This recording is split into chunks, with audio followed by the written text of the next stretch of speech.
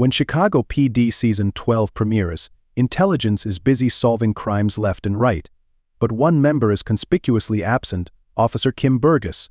Throughout the whole episode, Marina Squerciati's character is nowhere to be seen. On the Chicago Police Season 12 opener, however, Sergeant Hank Veit, officers Kevin Atwater, Adam Ruzek, Dante Torres, and rookie detective Emily Martel are tasked with managing the influx of cases coming in and out of the 21st District.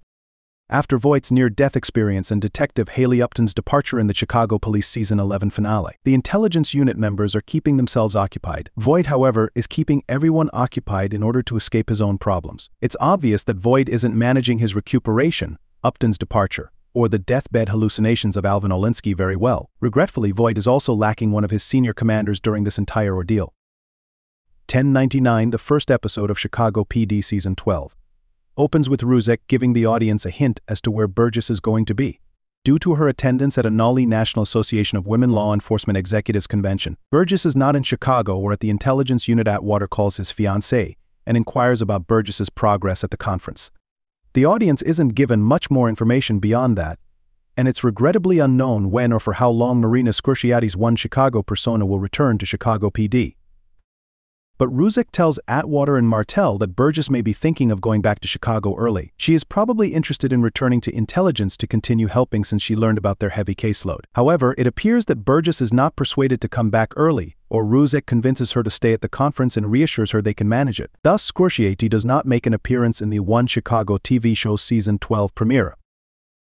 During the Chicago PD episode, it is unclear exactly why Burgess is absent at a meeting and not assisting intelligence with their excessive caseload. It's never made clear to viewers whether Burgess accepted the invitation or not. Martel makes the observation that Burgess ought to remain since the Chicago Police Department would like it. Thus, Burgess may be attending this conference on behalf of the CPD. She would therefore play a meaningful and logical function there. Nevertheless, Burgess's colleagues are overflowing with heartbreaking instances that they may benefit from her assistance with.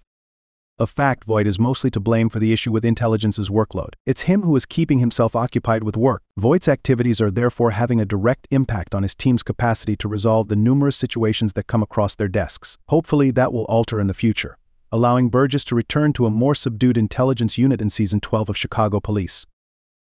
The good news is that Burgess won't be gone from Chicago for very long, especially in light of the terrible conclusion of the Chicago PD Season 12 premiere. She reappears in Off Switch Episode 3. Although Marina Squerciati's reason for not reprising her part in the first episode is unclear, she is not one of the performers from One Chicago who will not be back in 2024. Thus, in Episode 3, viewers will witness Burgess return to action. Meetings usually don't last that long, and following Martel's passing, Burgess would surely want to support her fiancé. As Ruzek and Martel are traveling at the conclusion of Chicago PD Season 12, Episode 1, they hear gunshots. After exiting the vehicle, the two characters who went to the police school together draw their weapons and search for the gunman. Ruzek manages to hide behind a vehicle, but when the gunfire recurs, Martel is not as fortunate. Glancing back, Ruzek discovers Martel on the ground, her skull shot through. Ruzek's grief at Martel's passing would surely be felt deeply, and in Chicago PD Season 12, Burgess ought to be there to console him.